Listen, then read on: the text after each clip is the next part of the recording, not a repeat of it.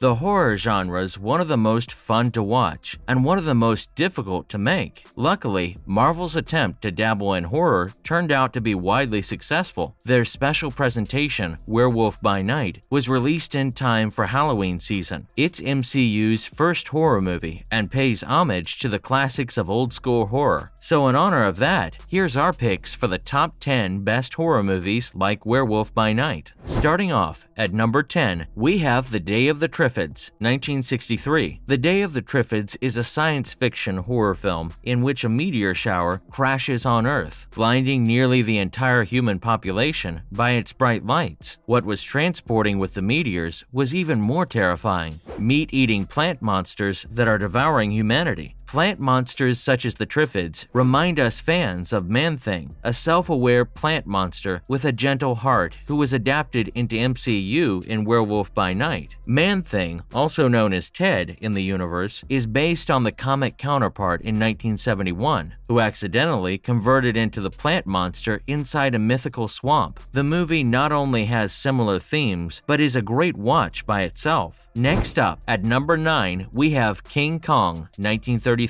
Werewolf by Night is directed by renowned filmmaker Michael Giacchino, best known for his work composing the scores on the MCU, the Batman, Pixar films, along with other projects. Michael Giacchino cited Marion C. Cooper's 1933 King Kong as a major inspiration for Werewolf by Night, which may be reflected in the depiction of compassionate monsters such as Man-Thing. King Kong is the classic story of the giant ape captured from his long-lost island and transported to New York. Kong escapes its confinement and causes havoc on the city before being brutally murdered. His storyline and Ann Darrow draws the audience closer to the beast, making his death a haunting ending to the epic film. Similarly, Man-Thing's backstory and his relationship with our protagonist/anti-hero makes his character one that we start feeling sorry for and rooting for. Moving on, at number 8, we have Alien, 1979. A group of monster hunters are stuck in a labyrinth with a murderous swamp monster in Werewolf by Night. A group of astronauts are stuck aboard their ship by a murderous xenomorph in Ridley Scott's Alien. In the days before computer-generated imagery, the xenomorph was created by dressing an actor in a suit. Not only because of its resembling themes with Werewolf by Night, the movie deserves a viewing because of its own brilliance. Alien is one of the best horror films ever made. Thanks to Jerry Goldsmith's ominous score, H.R. Giger's haunting designs, and many iconic sequences. Definitely worth a watch. It's a classic for a reason. Next in line, at number 7, we have Poltergeist, 1989. Another movie Giacchino mentioned as an inspiration for Werewolf by Night is Tobe Hooper's 1983 cult classic and much adapted Poltergeist. To use more than just blood, guts, and jump scares, Poltergeist was successful in building character and balance in the incorporation of horror, comedy, and storytelling. Poltergeist follows a typical suburban family who discovers their new home is haunted by many unearthly spirits. The phenomenon is initially subtle, but the horror grows as the family becomes increasingly terrified and the youngest daughter is abducted by malevolent spirits. The movie leaves you deeply invested in the lives of the characters, making the haunting just that much more terrifying. Though there have been many adaptations of the movie through the years, the original stands top of the list. Moving on, at number 6, we have Frankenstein, 1937. James Whale's 1937 hit Frankenstein is the epitome of old-school horror. The original novel is regarded as the first genuine science fiction story, and it has since spawned its own horror subgenre. Frankenstein has been adapted many times, but much like our previous pick, none of the succeeding adaptations have surpassed Universal's original masterpiece. Once again, sympathetic antagonists are depicted in these monster stories, where the hero-villain relationship becomes warped while the cast of humans hunt down the monsters. The audience feels a sense of empathy for them instead. Frankenstein's monster, like Man-Thing, just wants to exist, but his monstrous qualities make him a target. Despite the havoc